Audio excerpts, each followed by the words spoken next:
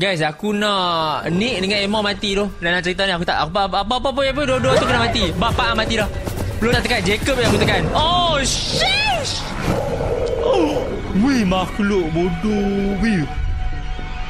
Buruk. Corner tu. Oh, yes. Yes. Dia jatuh guys. Let's go. Jacob pilihan dia berapa lagi? Yang belah je lah.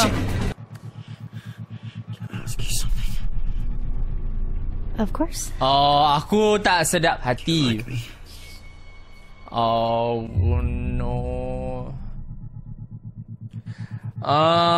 Guys, aduh Sazat, kalau kita kawan kena agresif. Kalau kita calm, nanti AB macam dekat sikit dengan Nick. Lepas tu Nick macam hilang kawalan, dia gigit lah.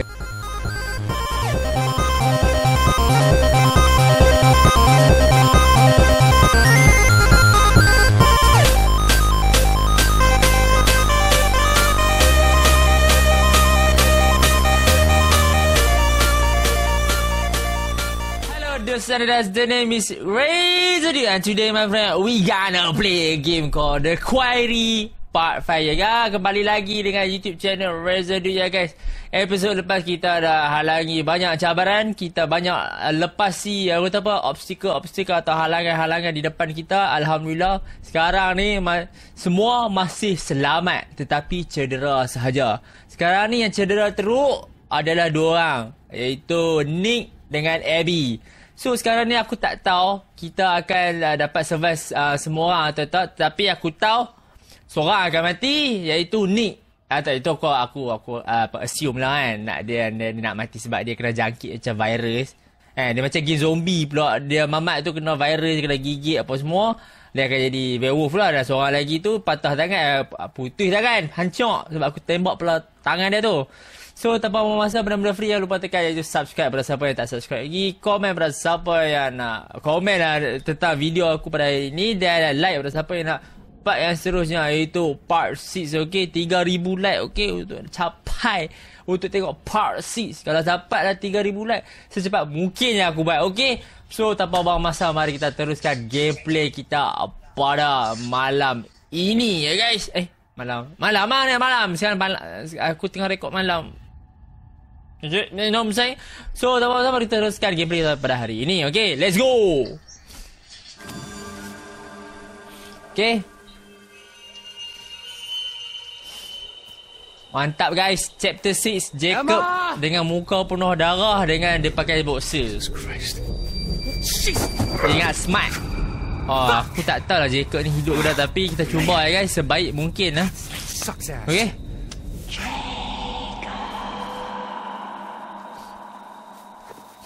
Suara bunian.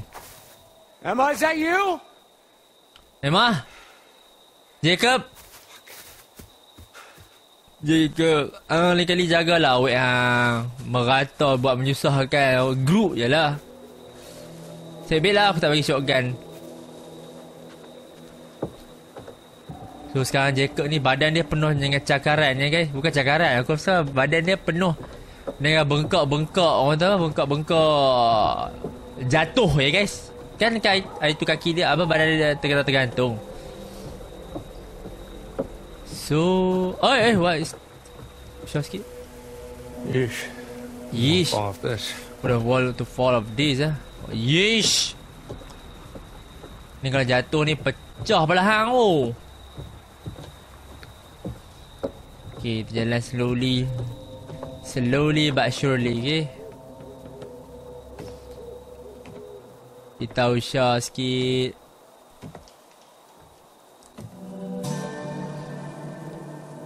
Well, that bodes ill. Well, that bodes ill. Fucking hell. Tu tapak kaki apa tu guys? Aku tak tahu tapi You know seems legit. Sini macam ada ruang untuk kita tengok. Ada kamera. Awak main gitar bunyi macam The Last of Us lah, game Last of Us. Evidence. Okay, chapter 6 Hackett Woods. The memory card from broken dirty camera lost in the woods. Okay, alright. Dapat memory card ya guys. Agak-agak kamera siapa ni? Maybe there's something on there. Tinggal dulu. Lepas tu hantar kat mana? Boxer lah. Celah jubuk. Mampui. Hang letak celah jubuk. Memory card tu. Pakailah slot dulu. Guys. Dia tak mana memory card tu. Aku tak tahu juga boxer mana yang ada poket guys. Aku tak tahu. Aku tak tahu guys.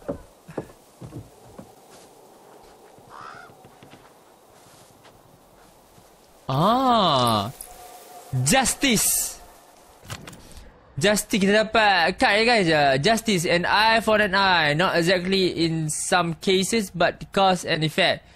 Action and consequences. There's a balance to everything, and we all play a part in making sure that the scale aren't tipped.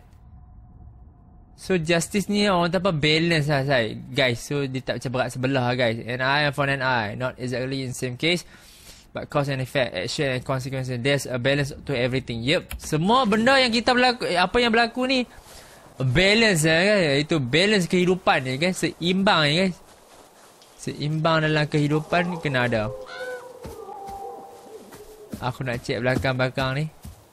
Confirm jumpa ni. Kau rasa confirm ni. Confirm ada lagi ni. Confirm ni. Serius. Serius. So maksud dia kad tu menerangkan tentang keadilan. Maksudnya kita usaha untuk tidak membuatkan semua orang mati, tetapi pasti akan ada juga kematian sebab itu dah ditakdirkan. Itulah balance kehidupan, keseimbangan kehidupan macam tu lah kan.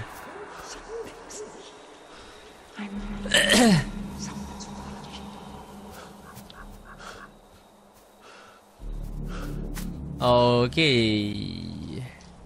Suara siapa tu? Takkan nenek tu kot? Pisang. Oh, God, Emma! Jesus Christ! Oh,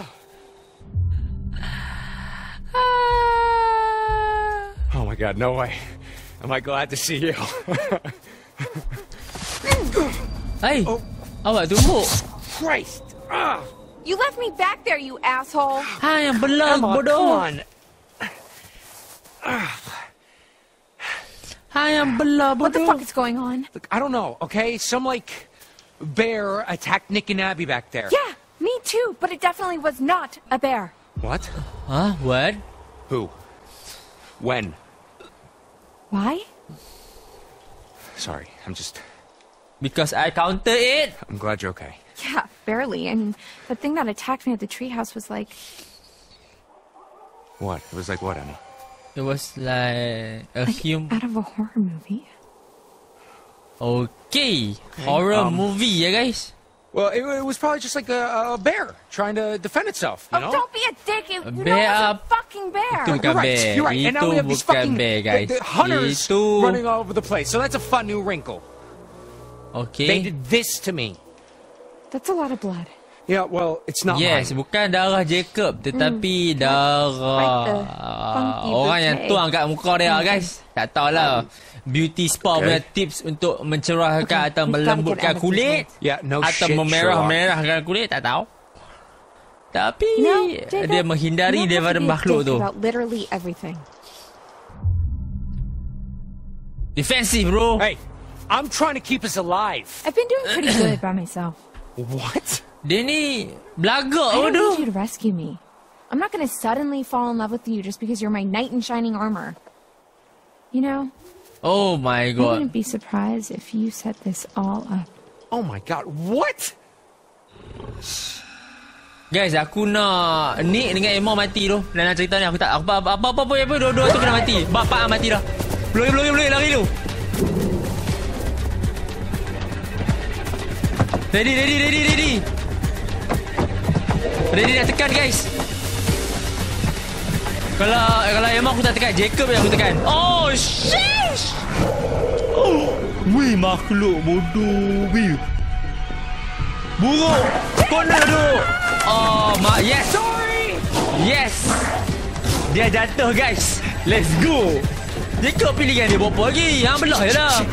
Dia tak layak bodoh kena selamat. Run ke hide. Run ke hide. Run ke hide. Run ke hide. Guys. I need to run. Loh, tengah dah oh, dah pindah. Wow. Let's go. Oh shit, siapa tembak aku bodoh? What the fish? Kepala crazy. Kepala crazy, guys. Backtrack bodoh, backtrack banyak je, Masya Allah. Macam mana tak kena satu pun tak tahu. Tapi banyak sangat, Mat. Aku baru cakap. Aduh, aku patut hide, bodoh. Aku tak patut run. Pry open ke? Pull free.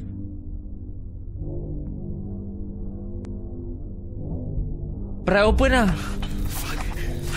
Alah, guys, aku patut hide tu. Alah. Aku mana nak tahu tu, guys. Game ni memang full of suspense. Oh shit. Jacob tolong. Aku nak kuat tu. Sumpah tu. Tolonglah kuatkan. Buka please. Buka. Boleh. Buka please. Look, you could. Allahu Akbar. Kena dengan tak apa. Janji tak matilah Jacob ni kan. Aku patut aku tak tahu, guys. Tapi aku rasa macam tak apalah, at least dia kena tangkap dengan orang yang ada senjata yang takkan bunuh kita, aku tahu. Ini aku nak tahu siapa yang mampu ni. Episode lepas kita ada tahu dia kena masuk dia mati dalam ni. Hunter dudes? I don't think so.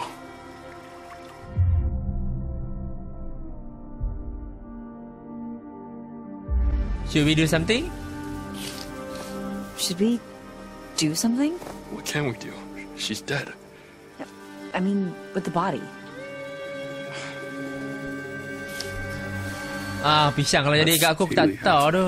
Kaylee Mr. hacker. H's daughter? I thought she went home with her brother. Kaylee. Yeah. I thought so too. What? Oh man. Poor Kaylee? Kaylee. Anak Mr. Hacker kat sini? You smell so good. You smell so good. You all right there, bud? Maybe dial it back a bit, huh? Fuck off, Kate. Whoa. Oh my god. Okay. Nick dah lain macam, guys. Nick, what are you... Taste you. Nick, what the Nick hell? teruk tu, guys. Get off! Watch out! I said get off! Oh my god. Nick?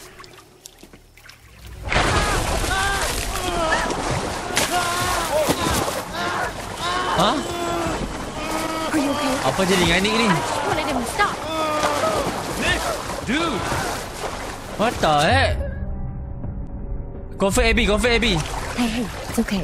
I'm okay. I got you. Jangan tu, tolong Nick. What did I do? Tak buat apa Abby. Tak buat apa. Sekarang ni yang menantang I tu. don't know. Jangan duduk dekat. He's so cold. Jangan. Let's get him in the pool house. Dry him off. Drive him off, bro. And then let him to die. Nak keluar dah. Guys. Just try to rest. I'm sorry. Oh, sini dah, guys. Quit moving so much. Oh It's pretty my clean from what I god. could tell. I mean, it's not bleeding. But you need to see a doctor. Oh my god, sakit bro tangan dia. Bodoh sakit tu. Tangan pecah siul. This is all I've got left from the nurse's station. Fuck. You better hope we find you some real help before they wear off. We need to be Okay. keeping a record of Painkiller, everything eh? that happens. For the police. Tangan aku tak boleh lepas daripada That girl keyboard. in the pool needs some explaining, huh? Easy, man. Maybe like photos, whatever we can. I've got a funny feeling the cops are not going to want to believe any of this crazy shit unless we've got some hard proof. From now on, if you got your phone and you see something, take a photo or a video or whatever. Yeah. Okay, You okay over there, alah. Abby? Look, Tak ada bukti why don't you lagi. look around and see if you can find anything to help make Nick more comfortable?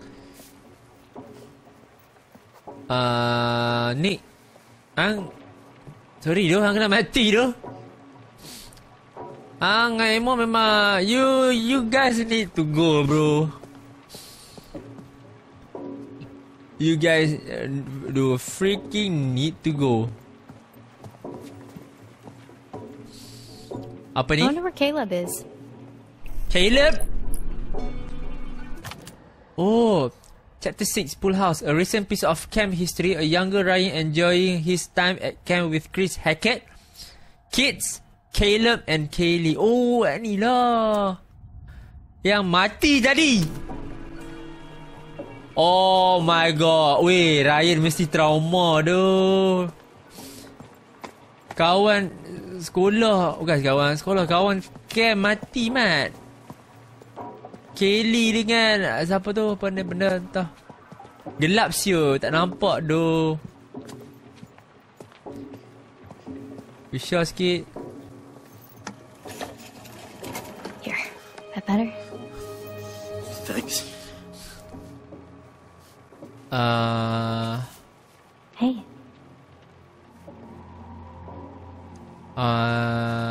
Risau kadang-kadang ni guys, jangan dekat sangat Okay guys, kita dah mampu hari tu. Kenapa aku nak kena cari barang pula? Macam aku tak trauma. Taklah aku sakit. Kenapa aku tak kena jangkit lagi ya? Padahal aku Spooky drawing. Among the miscellany of these forgotten belongings is a scribbled drawing of a woman in the wood. Those ghost stories seem to have really left a mark. Oh. This place was so different like 12 hours ago. Okay. Sekarang ni kita ada hantu. Kita ada monster. Kita ada pembunuh. Apa lagi yang pernah pada game ni guys. Dia bagi semua guys. Bagi semua guys. Real sick. Did you see how he freaked out in the water? Yeah, he was like a fish out of water. Right? Sure. Muka tu boleh cuci kot pada darah. His wounds too, at the lodge. What do you mean? Huh? Well, all of his clothes were bloody, but I couldn't find where he was bit or scratched or whatever. He just kept moving around, like he didn't want me to see how badly he was hurt. Huh. Okay, faham. Rabies? What the No heck? frothing of the mouth. Rabies? I think Abby would beg to differ. Point. Yeah, isn't aquaphobia a symptom of rabies? Hydrophobia, yeah. But I think it's more about a fear of drinking, not just getting wet. This was like my cat in the bathtub. Yeah. Okay. This Nick gotta go, bro. Abby, Yeah? can I ask you something? Of course. Oh, aku tak sedap hati. Like me? Oh no. Guys, aduh Sazat, kalau kita kawan really enjoy spending time with you. I don't know what going on. Kena agresif. Kalau kita calm, nanti Abby macam dekat sikit dengan Nick. Lepas tu Nick macam hilang kawalan, dia gigit lah. Agresif, kena agresif. I don't know what's going on with you right now, but I like the old Nick better. I knew it.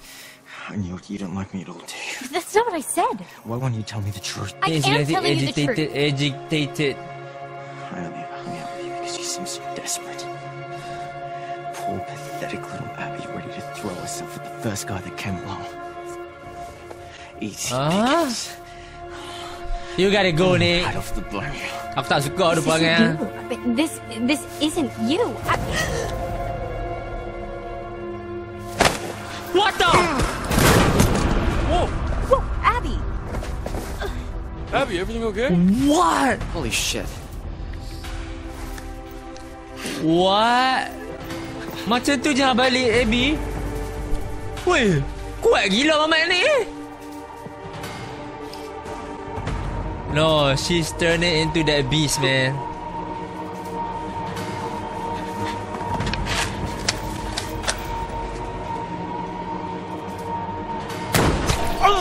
Kena tembak. Kena tembak tu. Kena tembak. Kena tembak. Dia lah the devil, guys. We have to take the chance while you can. Aku dah cakap dah, guys. Aku dah cakap dah, guys. You have to get. Kita nak ambil chance untuk bunuh Nick ni.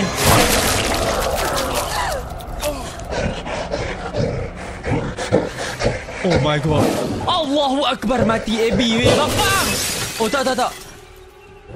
Tak mati guys. Tak mati guys. Tapi dia trauma guys.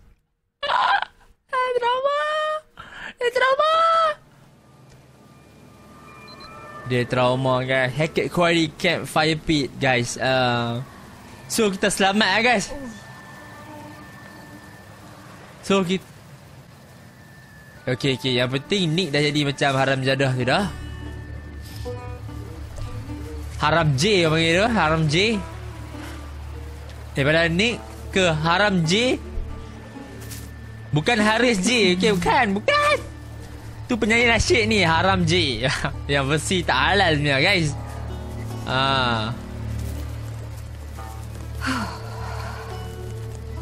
Dah lah hujan, sejuk pula tu. Okay. So, if I were a counselor at an off-season camp, partying around a bonfire, and it started to rain, and there were monsters, I would go... To hell? No. Maybe.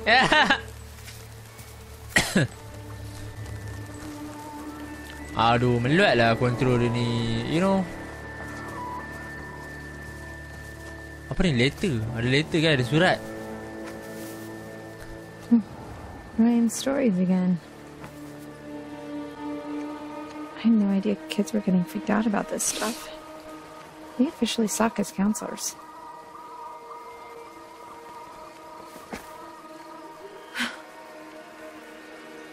Okay. Kids later guys. The camper that wrote this must have had a chance of heart and decide to send this letter home. Ghost story are only story after all. Cerita seram. Apa je kalau jadi counselor, kan? Janganlah duk cerita hantu je dekat budak-budak. Trauma budak-budak tu. Lepas main nak F-Pan dah cukup teruk dah. Dia punya tempat dekat tengah-tengah hutan. Duk buat cerita langsui ke Pontianak ke apalah bapak ke orang minyak ke kan. Kat teka trauma budak-budak tu guys. Cuba fikir lagi guys. Cuba otak tu besar sikit. Ni besar kacang. Otak ikan lagi besar pada otak. Okay. Oh, yes. Guys. Lima, let's go. Dia mati. Cik, dia sebut-sebut mati. Begitu lah, you know.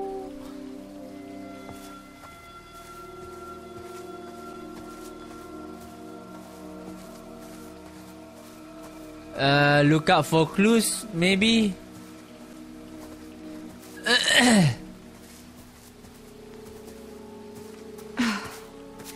Rain must have done this. Jalan kena blok. Jalan kena blok. Okay.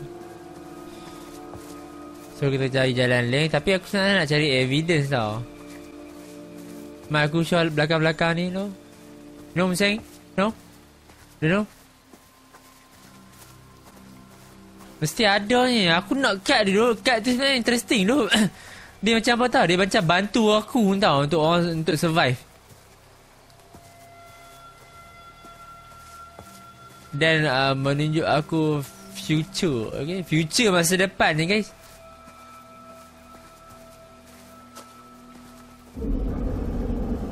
Pisang nak jalan situ ke? Kalau jalan belakang tu memang jalan.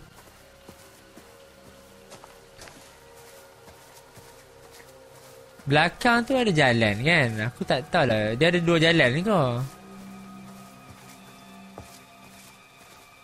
Memang tak boleh sprint ke? Lari ke apa ke?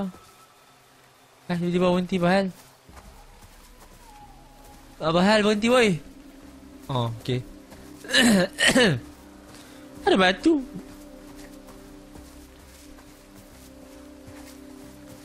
Ada jalan kat sini guys. Tapi kenapa kita nak pergi kat tempat yang raksasa tu lepak kat itu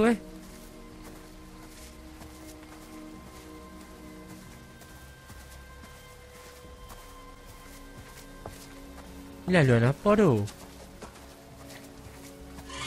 What the heck? Apa tu? Oh, kepala babi hilang.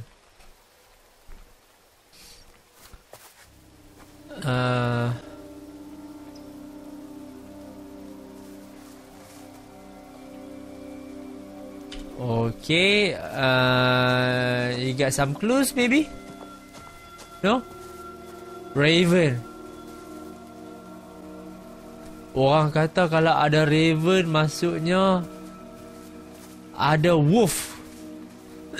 Maksudnya kalau ada pemburuan guys. Aku tak tahulah nak pergi. Aku rasa setiap decision yang kita buat pasti ada consequences.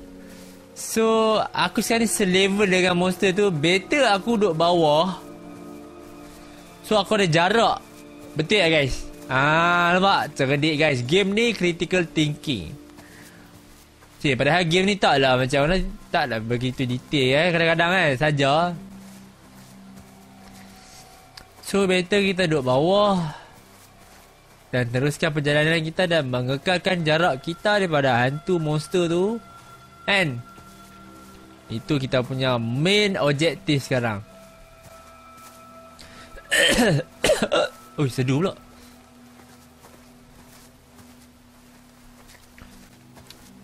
Selalunya tangga ni aku tak percaya. Tapi tadi ada nampak macam monster tu. Aku nak ambil tangga tu. Ambil tangga tu. Banyak sangat laluan. Aku tak tahu nak ambil mana satu. Dah lah jalan slow. Nak pergi semua penat aku.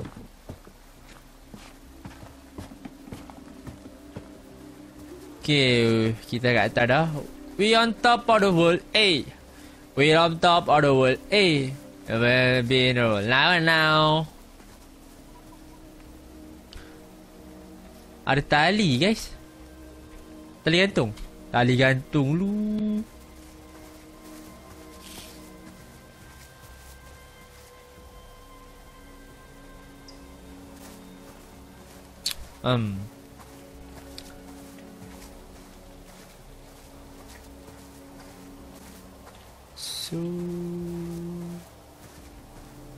Oh tu lounge.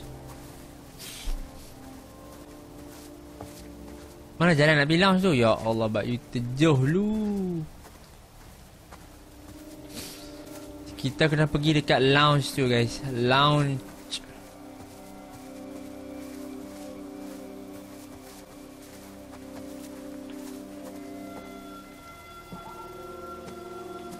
This place is a lot harder to navigate at night. Well, you don't say.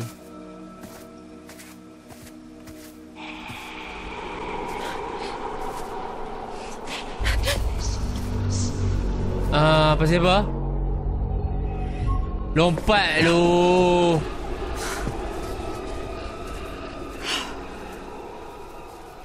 Panik pula aku tiba-tiba ada button tu guys. La la la la da la la la la la la la da la la la la. I got my head on the sound. Jangan, aku tak bagi lah, takut ya guys sebenarnya. Tu aku nyanyi.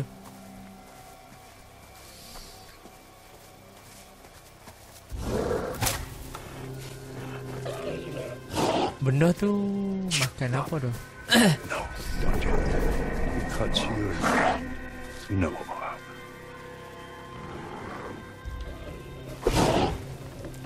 Oh, ada 2 ekor. I've never done this before, Pop. Let's do it fast. That's all.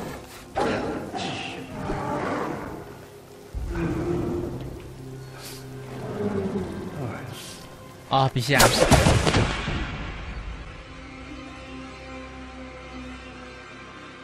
Run! Nasib baik lari bodoh. Dia ligan matilah.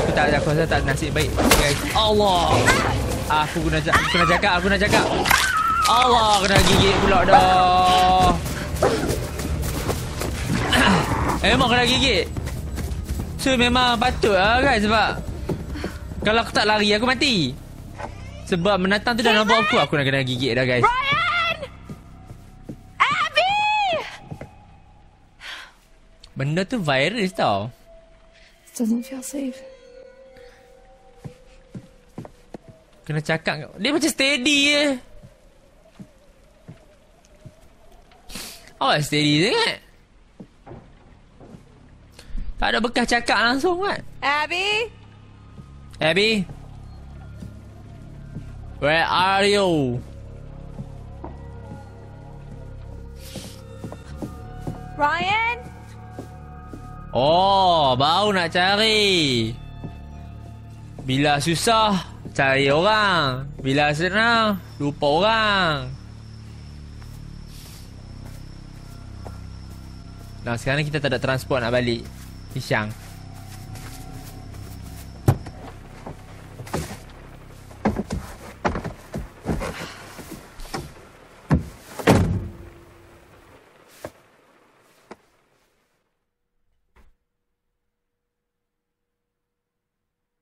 Okay.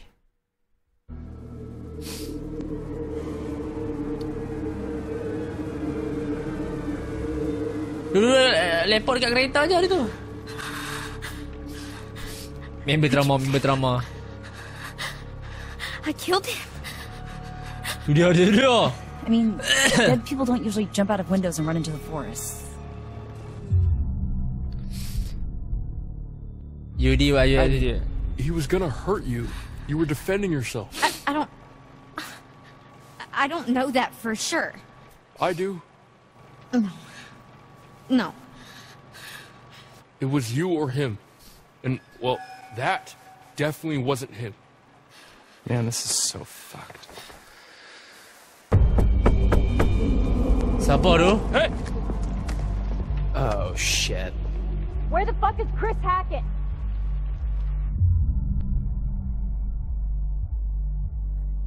Siapa tu? Who is it? Who's there? I need your help. Siapa Please. pula? Who are you? My name is Laura Kearney. So? Don't let me in. It's not safe out here. Yeah, there's a crazy woman with a gun killing people. I'm not killing people. Holy shit, Laura Kearney? You're Laura Kearney? Yes? You were supposed to be working, helping out in the nurse's office, right? And you never showed up? You and the guy, what's his name? Huh? Yes, Max. Yeah. Mr. Hackett said that you had changed your mind last minute. I think that we should listen to her inside. Kenapa? Interesting.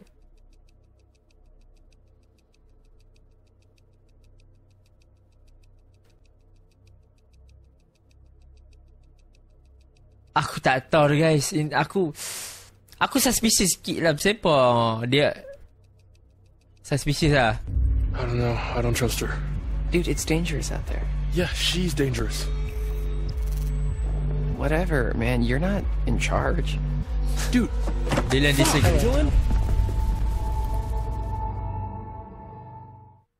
Kenapa dia ni nampak macam pirate lah? Aku tak tahu. Guys, inilah kita nak tengok kad apa kita dapat guys. Satu je dapat. Sorry dia kata dapat dua. Here we are again. Just you and me. Dia ni macam nak azab sebenarnya ni. Why don't we take another look at what you've found?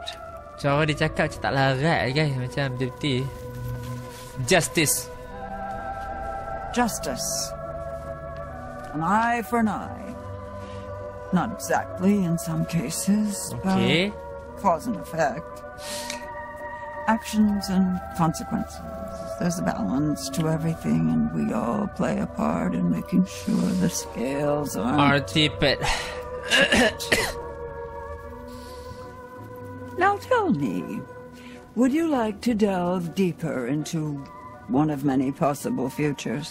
Mestilah Mat. Aku cari kad bukan nak move on. Aku nak tengok Simo.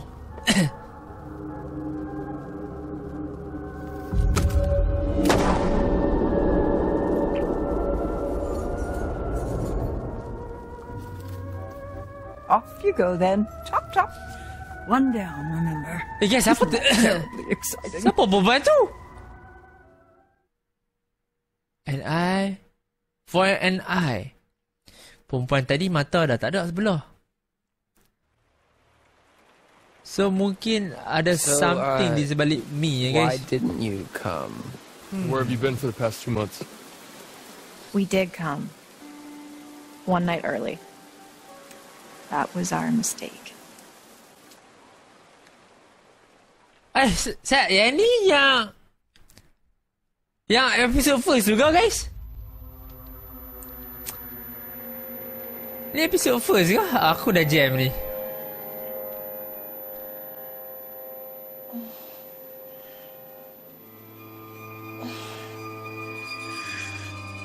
Hah? Sat. Oh, yang ni perempuan yang kena tangkap dengan polis tu ke? Tolonglah betul.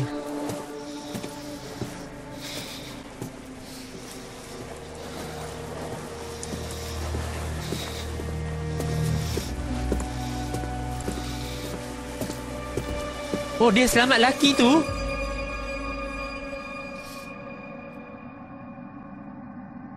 Tali kau lah, let lo.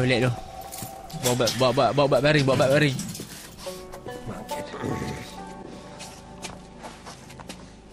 Polis ni baik ke jahat ni? Aku pening tu guys. Tapi interesting lah. Ada karakter polis ni yang buat kita suspicious. Bawa tidur. Bawa mati pun pergi kak.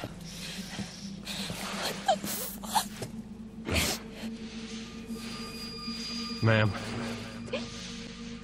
this is gonna get a little messy. Awak J organ ke?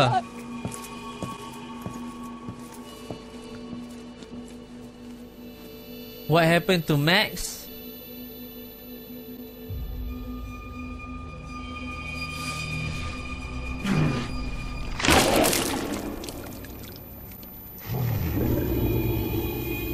Oh!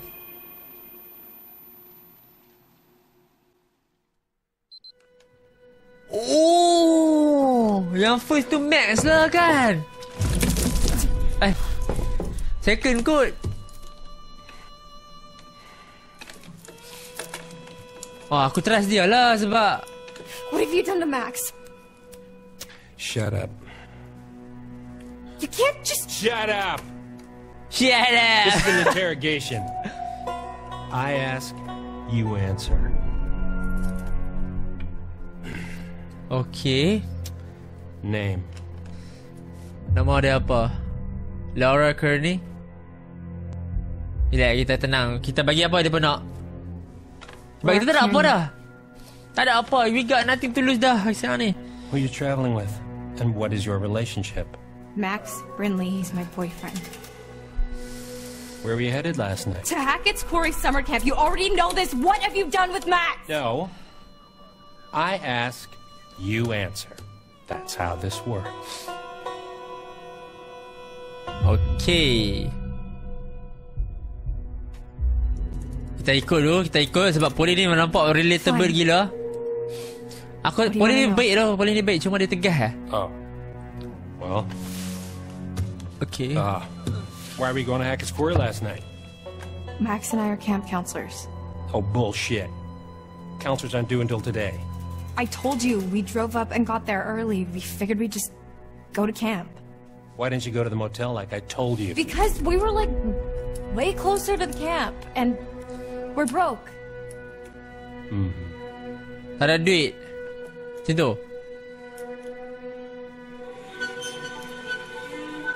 Sheriff Northkill.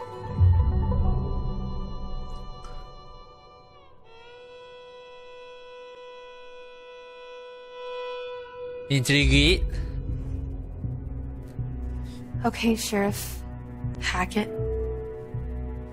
Wait, Hackett? Like, Chris Hackett? Don't change the subject. What the fuck is going on here, man? You have no idea what's going Chris on here. Hackett. Not a goddamn clue. You just stepped in some grade A double prime, go ahead and kill yourself cosmic type shit, young lady. And your only option is to buckle the fuck up and do what I say. Do you understand?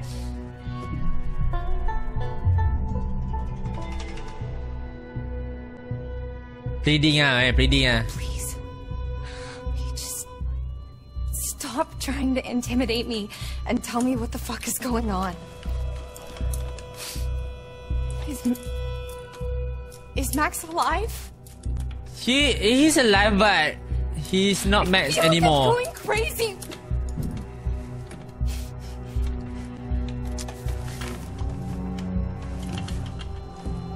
Okay.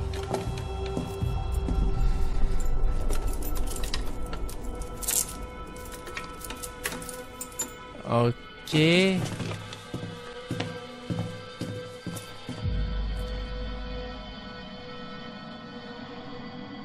Biarlah ditangkap. Buat masa sekarang. Jangan lawan. Tadi kena cucuk lagi pala. Sekarang ini kita nak tahu info, guys. Betul ya. Ai! Hey, you asshole! Dah okey? You want to tell us what the fuck's going on? Max! I know you hear me! Oh, sekarang ni makhluk tu dia akan berubah di di malam hari So akan jadi baik di siang hari.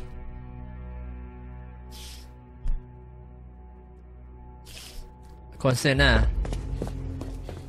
Max! Are you okay? Yeah. I mean, I'm kind of all mixed up, but more or less intact, I think. Laura? Yeah. Laura. Why am I naked? What? I mean, after we got attacked, the next thing I know, I'm waking up in a jail cell, and you're gone, and now you're back again, and I'm super naked, and there's blood and stuff everywhere. Okay. Oh, benda tu transform. I mean, what the fuck happened? Malam pun jadi macam tu, guys.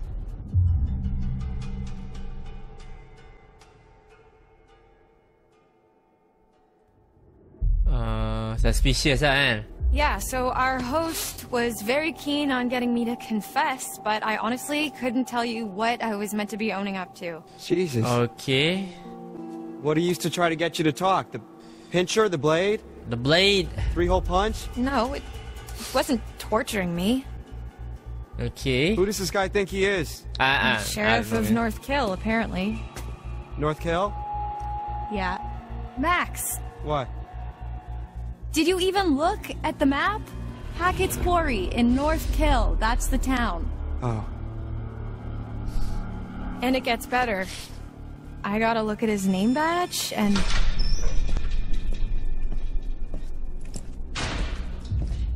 Okay.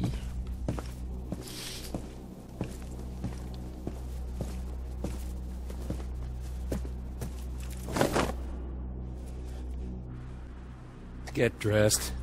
What's he giving you? I'm not gonna be the guest of honor at Fashion Week, I'll tell you that much. Hey! Did I say you could talk to each other?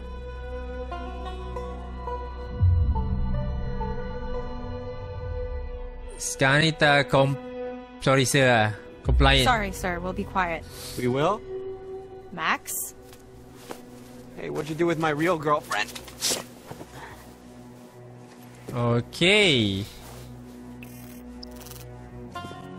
The car didn't expect this. Okay. All right, buddy. Hands through the bars. Come on.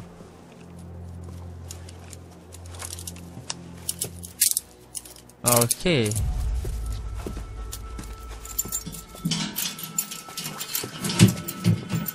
Your turn. Let's go. I'm not going anywhere. We can talk right here. Come on. Hey! Hey! Get the fuck off! Come on. Move. Okay. Good boy. Sekarang ni dia interrogate. Hey! Stop struggling. Calm down, Max. Max, calm down. You're only making it worse. Laura. Kita kena tenang dalam situasi macam ni. Kita nak tahu. What the hell did you do to her? Shut up. Sebab polis tu aku tahu tak bersalah. Dia tahu apa yang berlaku. Think, Laura, think. So kalau kita buat masalah lagi, pisang lah kan.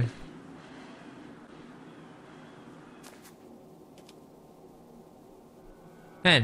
Dia macam, hey guys, setakat situ saja gameplay kita pada hari ini. So korang apa terhibur pada part 5 The Quarry ni. Aku harap apa masih kekal dengan journey kita untuk sambung ke part 6. Jadi ya guys, setakat situ saja video kita pada hari ini. Aku hargai pada siapa yang masih tengok. Dan ya guys, benda-benda free yang lupa tekan iaitu subscribe pada siapa yang nak subscribe, like pada siapa yang nak part yang seterusnya, komen apa pendapat tentang video ni. And I see you dudes in the next video.